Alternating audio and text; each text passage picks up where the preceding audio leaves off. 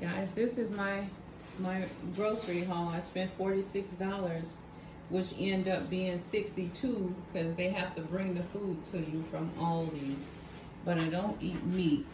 But I did get 3 cans of beans because I make my tacos out of these beans right here, these black beans. You just season them with taco seasoning and you eat them in the shell with lettuce and cheese, and that's your taco.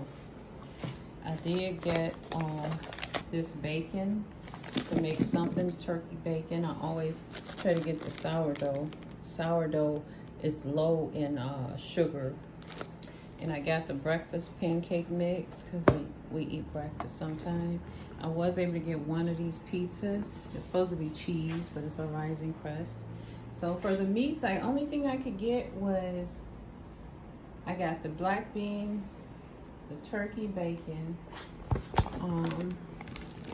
and I got my son some this turkey chicken lunch meat to make with the bread. And that was about $46 at Aldi's. So, food is high. Food is high, guys. So you have to shop cheap when food is high and get, you know, everything that's low price, and try to use Aldi's for whatever, because your regular grocer, all you can do is shop their sales.